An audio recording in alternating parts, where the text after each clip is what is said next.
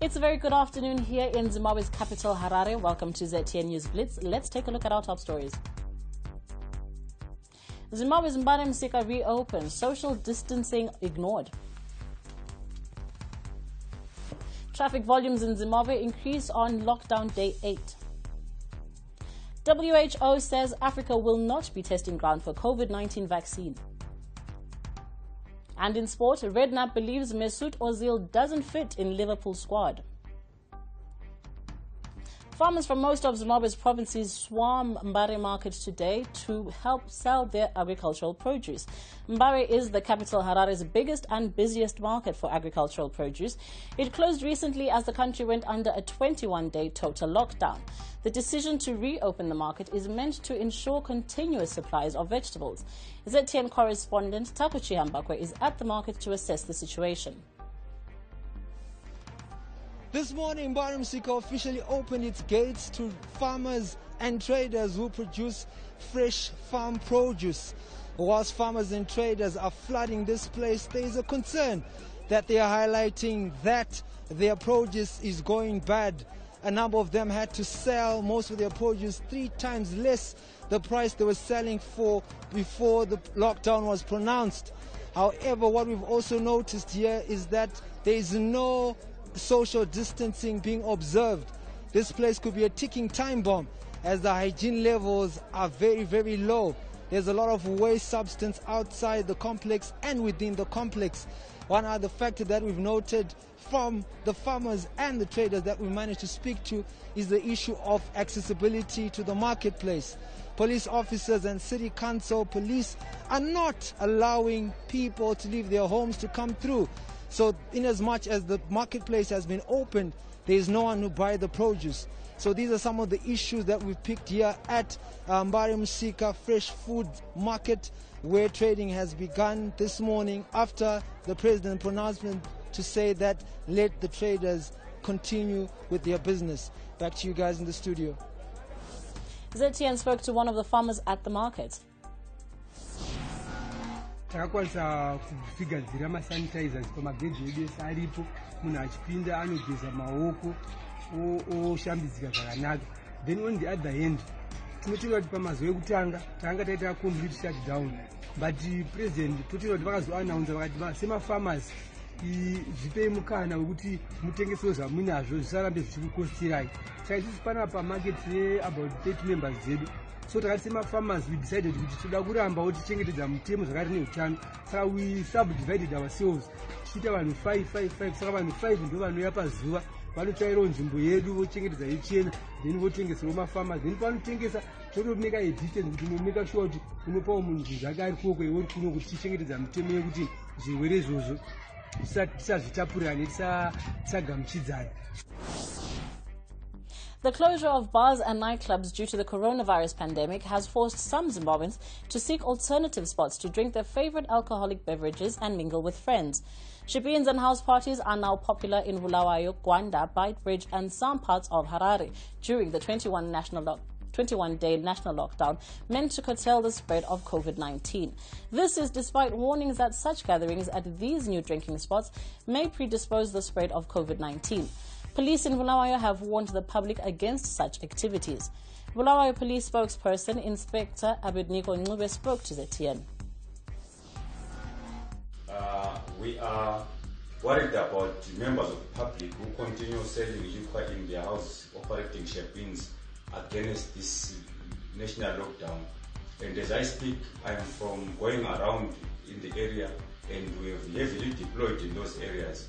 So people are going to be arrested and the law is going to take its course.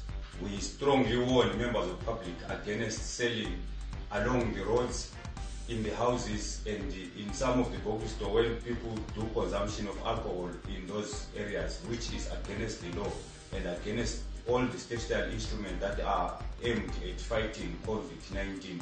So people, please be warned. Let us keep indoors as directed by His Excellency. It's day 8 of Zimbabwe's lockdown and people are now gathering the courage to roam the streets for reasons best known to themselves. Under the lockdown's guidelines, a group of individuals and organizations were rightly termed as essential services.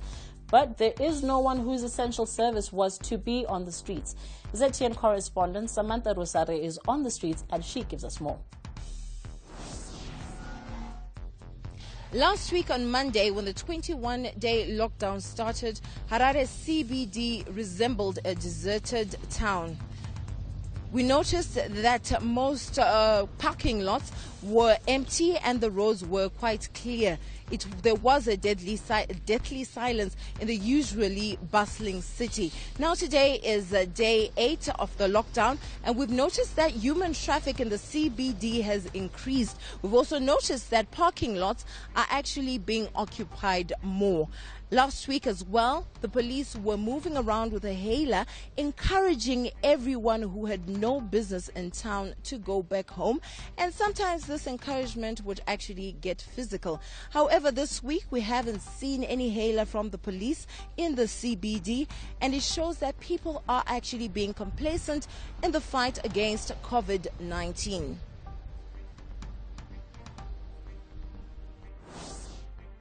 British Prime Minister Boris Johnson has spent the night in intensive care at a central London hospital after his coronavirus symptoms worsened. Downing Street said he was moved to the unit on the advice of his medical team and was receiving excellent care. Mr. Johnson has asked Foreign Secretary Dominic Raab to deputise where necessary. A spokesman added, the Prime Minister, aged 55, was admitted to St. Thomas's Hospital with persistent symptoms on Sunday evening. World Health Organization Director General Dr. Tedros Adhanom Ghebreyesus has condemned as racist comments by 2 French doctors who suggested a vaccine for the coronavirus could be tested in Africa. The doctors' remarks during a TV debate sparked outrage, and they were accused of treating Africans like human guinea pigs. One of them later issued an apology. When asked about the doctor's suggestion during the WHO's coronavirus briefing, Dr. Tedros became visibly angry, calling it a hangover from the colonial mentality.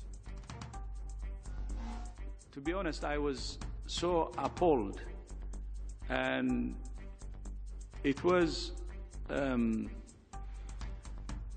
time when I said, when we needed solidarity, this kind of racist remarks actually would not help. It goes against the solidarity. Africa cannot and will not be a testing ground for any vaccine. We will follow all the rules to test any vaccine or therapeutics all over the world using exactly the same rule. Whether it's in Europe, Africa, or wherever, we will use the same protocol, and if there is a need to be tested elsewhere, to treat human beings the same way, equally. And the hangover from a colonial mentality has to stop. We move now to sports, where Jamie Redknapp does not think Arsenal midfielder Mesut Ozil would get into Liverpool's squad. Speaking to Sky Sports, he said, "The thing about Liverpool's midfield is that you cannot be a passenger. Whoever plays in the midfield, if you don't run the length of the field and push and press, you're not going to play. Not because he's not skillful enough, but I'm on about every single game when you've got to go and win the ball back." Mauritius have called off the rest of the football season due to COVID-19, but Burundi's Football Federation has said it is going to carry on. Burundi said they consulted the country's health minister and introduced a number of measures to try and keep the players safe. Players have been told that they cannot celebrate in groups if one of them scores a goal. They have also been instructed to wash their hands before a match and not shake hands with the referee or other players. There are only 3 rounds of games remaining in the current season. 3 people in Burundi have tested positive for coronavirus. And in golf, the Open Championship has been cancelled, but 2020's 3 other men's majors have been rescheduled. The Open was due to take place in July.